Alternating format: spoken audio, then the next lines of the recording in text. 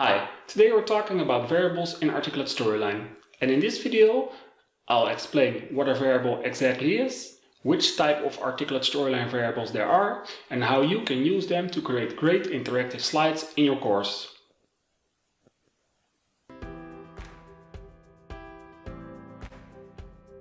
Hey, it's Mark here from Upward Online Learning, where I help you to create interactive e-learning modules in articulate storyline yourself. And are you new here? Don't forget to hit the subscribe button and the bell icon so you won't miss any of my weekly videos.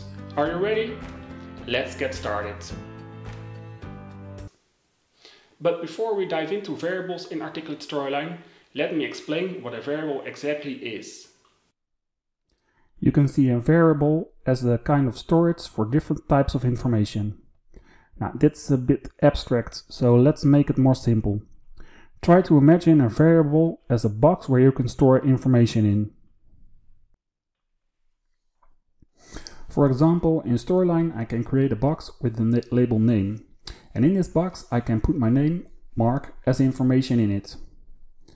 Now I can ask Storyline to show the contents of the box, or ask Storyline, hey Storyline, if the contents of the box is name is Mark, can you do something? So we can ask Storyline to execute different kind of actions on basis on the contents of the variables that we've created. In Storyline you can create 3 different types of variables in which you can store values. The first type is that you can create text variables in Storyline, and here you can put in textual information. The second variable type in Storyline are number variables, and in this variable type you can put numbers, and with these numbers you can make calculations. And the third type of variable in Storyline is a variable that has a value or true or false. You can see it as on or off. You can imagine a light switch that is on or off. Now, this is enough theory. Let's dive into Storyline, where I show you how you can create variables yourself and how you can use them. To create a variable, go to your triggers panel in Storyline and click on the icon to open the variable window. You can see here that Storyline has 2 different types of variable categories. You have project variables. These variables are created yourself or are created by Storyline. And the second type of categories in Storyline are built-in variables. These variables are pre-built in Storyline and you can use it. For instance, for your slide name or for the amount of slides in a scene. Do you want to know more about the built-in variables in Storyline? Then you can watch my video where I explain how they work and how you can use them. I've placed the link to the video here in the card right on the top. And there's also a link to the video in the description of this video below. Now let's create a variable in Storyline. Therefore click on the green plus sign.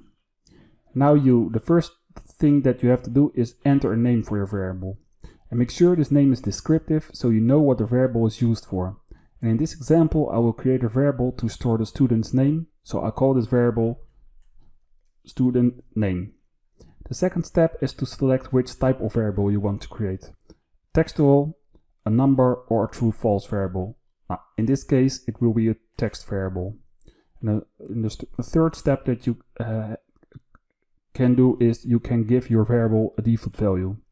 This means that you can already put in a value in your box that you just created.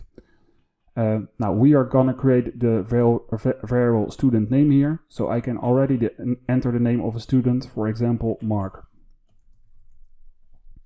Once you have filled in all the fields, click on OK, and you see that the variable that we just created is now among all the other project variables. And in this overview you see 4 different columns. The first column is the name of the variable, then you'll see the type of the variable, so this is here for the variable that we just created, text, a default value, here Mark, and in the last column a use count, and this number shows how often the variable is used in articulate Storyline. And if you click on the number, Storyline shows you an overview where the variable is all used in your project. So here, for instance, you can see that this variable is used by a slide trigger condition on the slide menu. Now in this overview you can adjust your variable. You can adjust the name of the default value of the variable, but you can't adjust the type of the variable. So a text variable remains a text variable, and you cannot change it in a true or false or a number variable here. Now you know how to create variables in Storyline. Let's look at some examples how to use them in your projects. Let's start with a text variable example. Now I have a start screen here of a course where a user can enter his name in an entry field. Now when you put an entry field on your slide, Storyline automatically create a variable, and here it's called text entry. Now we are gonna rename this variable to learner name, a variable that we choose ourselves. And the variable learner name can now be included in your course so that you can address your student personally. But first let's adjust the name of this text entry. So I click on the blue plus sign. By name I put in learner name and I click OK. Set variable OK. So you see here set learner name equal to the typed value. Now I'll go to the second screen, and here I can select this text field. And if now on this second screen I can place the variable with a % signs in front and at the end. And now if we preview this scene, you will show that the learner is addressed personally. So let's preview this scene. I put in my name here, click on the next button, and now you see, hi Mark, this is the main menu. So this is a way to address a learner personally. Now, the next example will be an example of a number variable. I will now show you a simple example of a number variable. I have a slide here in my course where I have 3 images of balls and an image of a ball. Now what I've done, I have also created a variable that's named ball count, and when I drag a ball into the ball, the variable ball count is incremented by 1. And this is done with the trigger on the picture of the balls. So you see I selected one of the balls and this trigger is in blue. And what this trigger does is it adjusts the variable ball count and it adds 1 when an object is dropped on or in the ball. What I've also done is I have a text on this slide that says you have ball count balls in the ball. So this means that you can see here how many balls you've put in the ball. Now let's preview this slide.